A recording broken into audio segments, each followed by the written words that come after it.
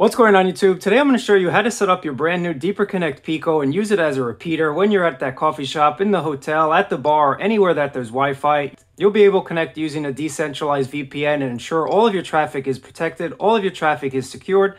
Now if you don't know about a DPN, this is sort of like a peer-to-peer VPN service. There are no logs because everything is stored on device itself. Deeper Connect does not have any servers, so if you worry about logging, don't worry about logging with Deeper Connect because that does not happen. This is a low-cost VPN because once you buy it, there's no monthly fee, no fees whatsoever. Just buy the device and you can unlock the web. You can unlock geo-restricted content all over the world thanks to using this portable device. Now let's go in. I'm going to show you how to set up as a wireless repeater, and then I'm going to tell you a little bit more about Pico. And for a full review, check my link down below or this card that's going to pop up because I went in depth about more about this device. So let's just go ahead and set up together as a wireless repeater.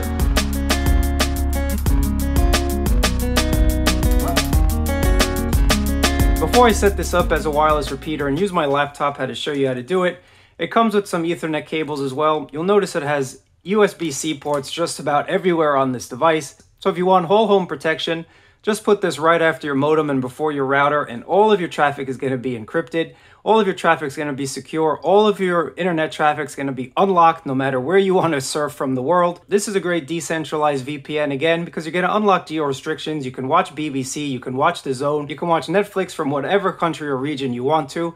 Again, because it doesn't have servers, the IP addresses are shared from actual people like you and me. So there's no chance that these major players are going to be able to block those IP addresses like they do if you're using a commercial VPN, such as Nord, such as Torguard, or any of those services. They have a pool of IP addresses, and Netflix ain't dumb. They know exactly which IP addresses belong to a VPN, and they'll block you right away.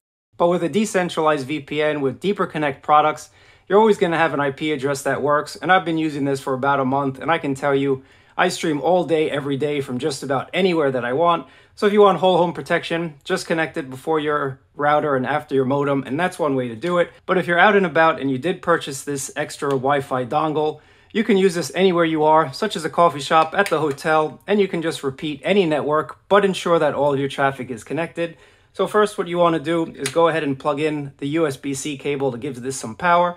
Then I'm going to show you on my laptop how to set it up. The first thing that you want to do is go ahead and look for the Pico SSID. And the default password is I love Deeper, so go ahead and put I love Deeper into the Pico Wi-Fi connection. Next, what you want to do is log into the control panel, and that address is 168.192.1.1. Once you do that, you'll be logged into the administration panel, and the default password once again is admin. Once you log into the control panel, you can change the SSID of Pico and the Wi-Fi password, and then you'll see all available Wi-Fi networks right in this panel here. And then you can click on scan if you don't see the one that you want to.